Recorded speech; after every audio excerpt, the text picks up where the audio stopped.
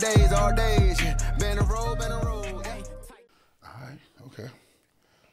All right, man, this is a real special joint. I've been waiting for this joint right here. My main man, Byron Leftwich, B Lynch, man, from HD Woodson, man. Good to have you, man. I'm on the couch. You're on the couch, man. You're on the couch, man. We finally got you on the couch. We've been talking about it, but, you know, you stay in the air, man. You know what I'm saying? All over the country, right? So I understand it, man. Hey, Slim, I'm going to get right to it, man, because I didn't even, as long as I know you, I didn't even know you started off in Southeast Washington, D.C., man.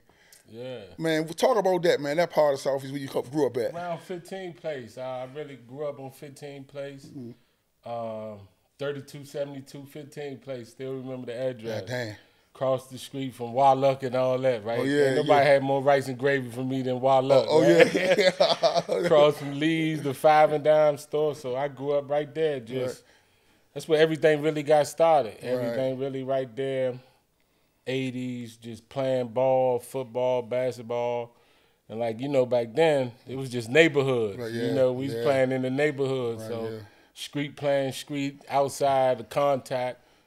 Always hung with my brother and them, so they was 6 years older than me, so I always was with the older crew. Right, and that's how I got, because I talked to my man, Benji, locked up, man, 15 Place. He said, man, you was, now he said, man, you was like 11, they both 14, 13, and they argued to choose you. Yeah, I used to be the first pick for street ball. I'm 6 years younger than all of them. 6 years younger than all of them, the first pick. Yeah, that's how I used to be. I was nice as a kid. Oh, yeah. Like, I was nice, Bone, like, for real. Like, sitting back looking at it, I wish I could have, like, ended up making it, playing in the National Football League, but I was really, like, as a youngster, I was nice. Doing some unique stuff. Playing with all the older cats. Like, my brother's 6 years older than me.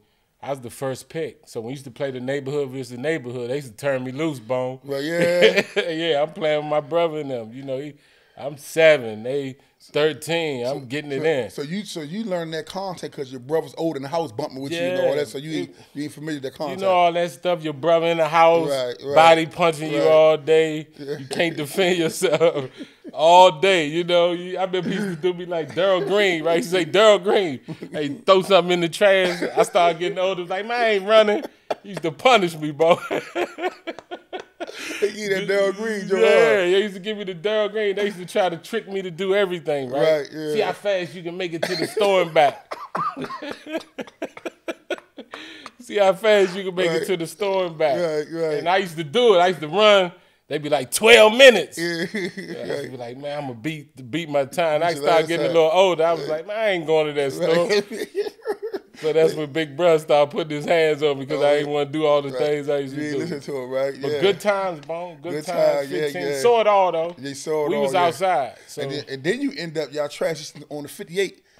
Yeah. Northeast side or southeast side of 58. Yeah, like my 4th grade year. We remember they shut 15 Place down. All that. So they closed the neighborhood down. So we moved on 56 Place, right across from like Evans and Shad. I was right there on the corner of East Capitol Street. Oh, okay. 56 in East Capitol. So how was the culture change? What's the obvious difference you seen from that part of town to that part of town? The biggest difference was on 15 Place when you walked out your door, you saw everything. Right. Seemed like it was 200 people as soon as you opened your door, right? Everybody was outside. You saw everything. You saw it all. Like, we was kids. We was we stayed outside, so I never really remember being in the house. It was a different era. It wasn't like it is now where you stayed in the house. We maybe had the Atari, but that was it. Everything else, you was outside 24/7. So soon the lights come on, you outside, and then you try to be outside as long as you can. And then you just hit repeat, right? So we saw everything. And what's the total amount of people that live in your house? It was just me, my brother, and my mother. Oh, okay, no dad, me, no my brother, and my mother. Sometimes dog would come and move in with us. Yeah. Dog but other than that, it was just me, my brother, and my mother. So tough, man. With you, dog, 85 of them, man. Tell me about some of them joning sessions. I know there was a lot of joning going on there. You stepped real nice with it, man. You know, I was always in the back of the car. Right, you know what I mean? They was in the car doing everything that they do, right? So I was always in the back. And like I said, I was hanging with them. So I experienced a lot early. By the time I was 12, 13, I seen a lot. Just hanging with them, moving with them, seeing how they move. funny, you know how funny that was. Right, you know how they yeah, get, yeah, you know what I mean, all the time, 24/7. And I just wanted to be there to laugh, really. Right. So they used to get down, do their thing, and I just wanted to just be there Right. for all the sessions when they right, go down. right, So they yeah. let me hang as long as they could. Sometimes they would get rid of me. But for the most part, they let me hang. Right, You yeah. know what I mean? I was that kid that was 15 up in 14, up seeing Chuck up the classics, Right, sneaking yeah, in with yeah. them, you know? You got the sides. You got the side. So who inspired you far as locally, far as the sports? Who you looked up in the community like, man, you know, he a bad joker, whatever sport it might have been. But really over 15 place, it was nothing to see like that, right? Right. So it was all Redskin players. Mm-hmm. Okay. So, you know, I knew everything. You know, I was a football fanatic. You know, I mean, you know how I was here, especially in those times, all the winning that was going on. You're having Super Bowl parties. You got one of the best teams in the league. You know, I grew up in that. Exactly. So I saw all that. So I would just watch the game on Sunday, and then just as soon as the game was over, by 4:20, I'm trying to do what I just saw.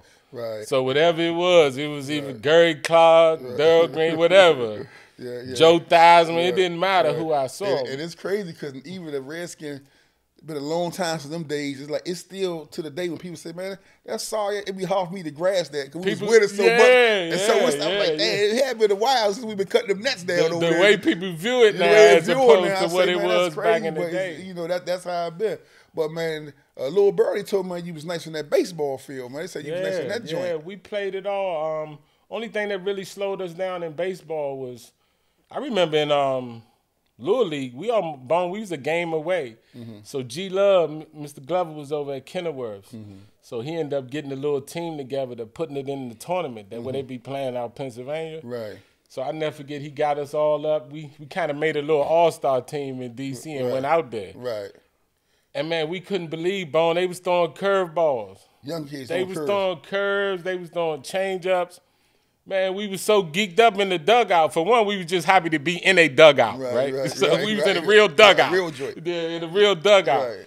So we seeing them moving the pitches and they warming up and we over there like, damn. You know, just little kid stuff because we ain't see a lot, Bone. And when we went there and saw it, we saw this big park with like 12, 14 baseball fields. Man, that blew our mind. That we was like, I'm talking about real dirt. Because we grew up playing baseball. It wasn't really a lot of dirt fields where you had the dirt on the field. You slide. Most of the time we played baseball, we sliding on the grass, the base moving, you know, all that type stuff. So we go out there and it's real. It's official bases. That's when we first found out that the base actually go in the ground. Right, yeah. We didn't even know that. We used to nail it. Remember, we used to nail it in the grass. So we found out that it actually went in the ground. And I remember we couldn't hit. First game we played, we couldn't hit the ball. Too much curve. We had people that can play, really play, but we couldn't hit it. And I remember G Love saying, move to the front of the plate. Right. And something that simple. That's simple. We started tearing off in that ball, bro. And we was pitching. So we had like some pitches that we had one pitch fastball, just throwing fastballs, nothing else. They couldn't hit it. Damn. So it was just going down, just throwing them. I pitched probably like 6 no-hitters, Bone, in my baseball career. Oh, yeah. Nobody never know though. I got that. about 6 no-hitters. God damn.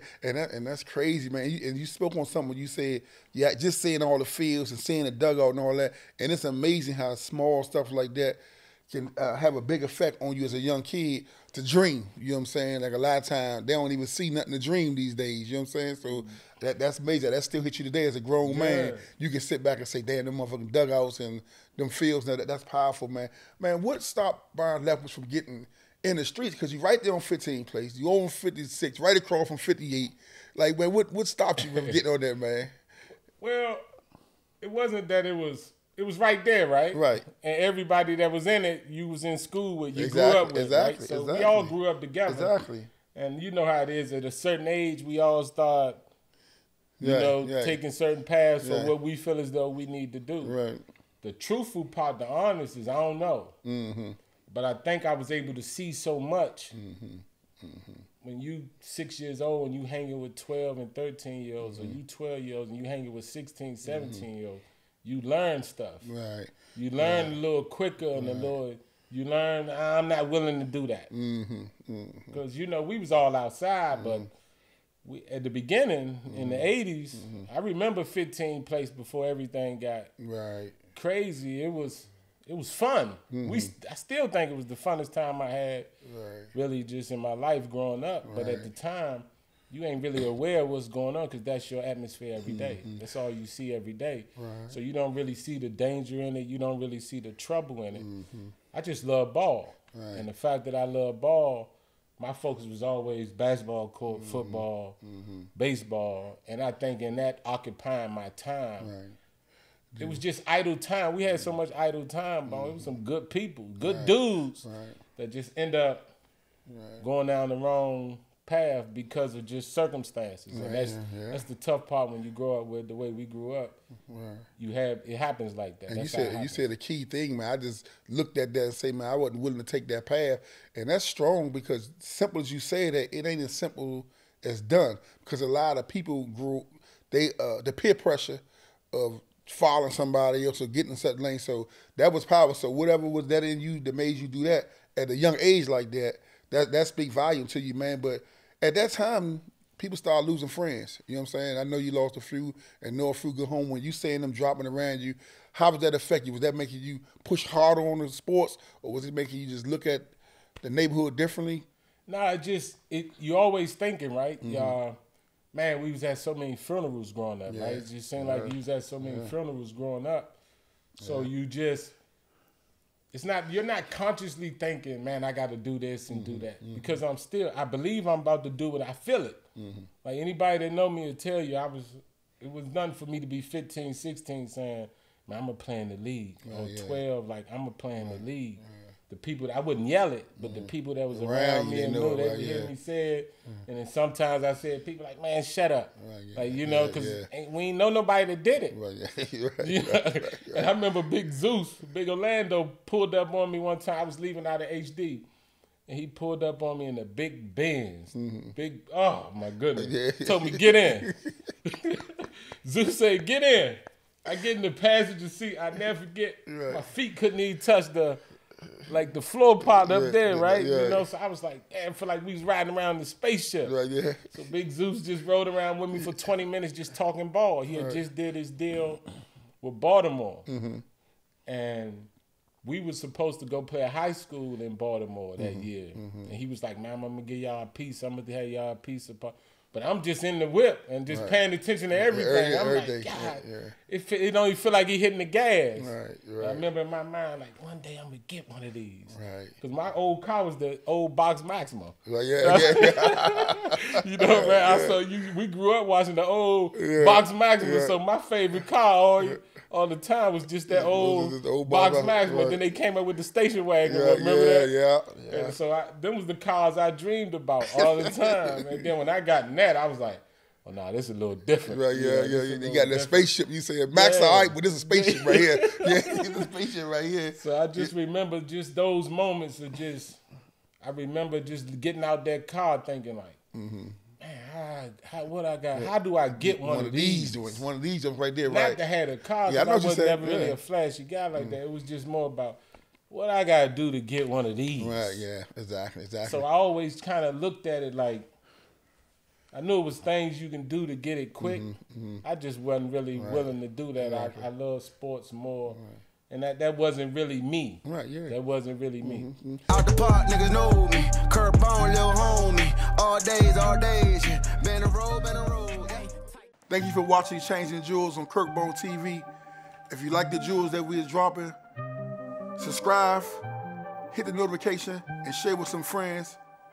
And I'll see you on the next episode of Changing Jewels, Curtbone TV.